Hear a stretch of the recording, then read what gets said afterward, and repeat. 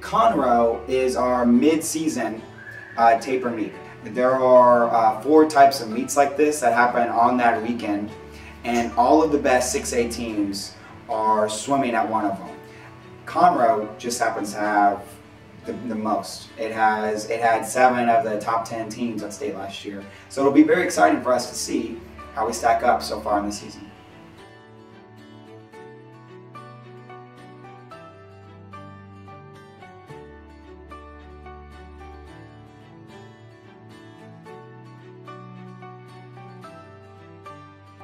To prepare for Conroe, the team's been doing a lot of sprints, and getting up close to it, we tapered off our practice. We reduced the number of yards, we reduced the number of sprints, and we worked more on technique and turns and dives to make sure we were totally ready for the meet, not worn out or fatigued.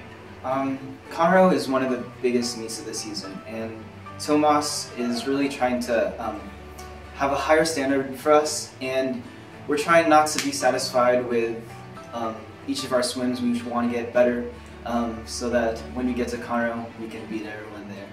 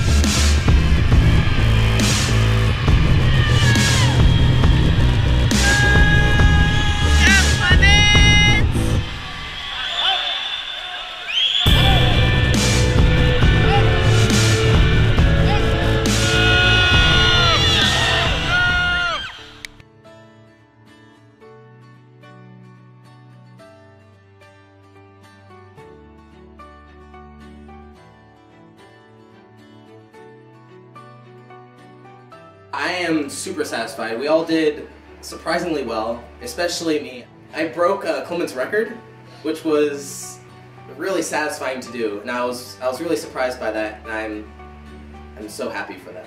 Our kids really stepped up. Some of them suited and shaved a little bit. They had 3 days rest, and with that, many of them went top times in their 50s and 100s. It was most impressive. And what was most impressive was our relays on the boys and the girls side. For the first time, it seems like almost all year, our girls really stepped up and showed that they can compete with the best in the state. Our girls 200 free relay currently has the 3rd best time in the state, and that's something phenomenal. The boys are 2nd to South Lake Carroll, and they went fast. 1:25.3. They're already hit the All-American time standard. We're on pace right now to compete for not only first place in that event at the state meet, but to also look at breaking the state record in the 200 free relay. A lot of excitement.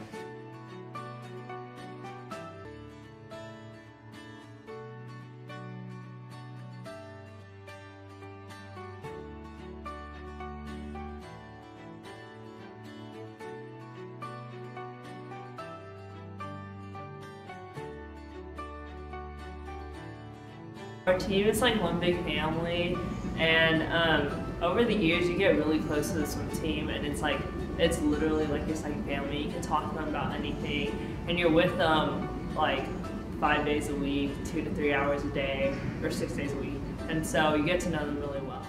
We've only been on a few other swim teams, the summer league teams and the year-round teams, and I'd say Clements is really a family thing. Like other teams, it's you show up, you do your practice, you do your meets. And Clements, it's you show up, you go to practice, you socialize, and you hang out with people outside of swimming.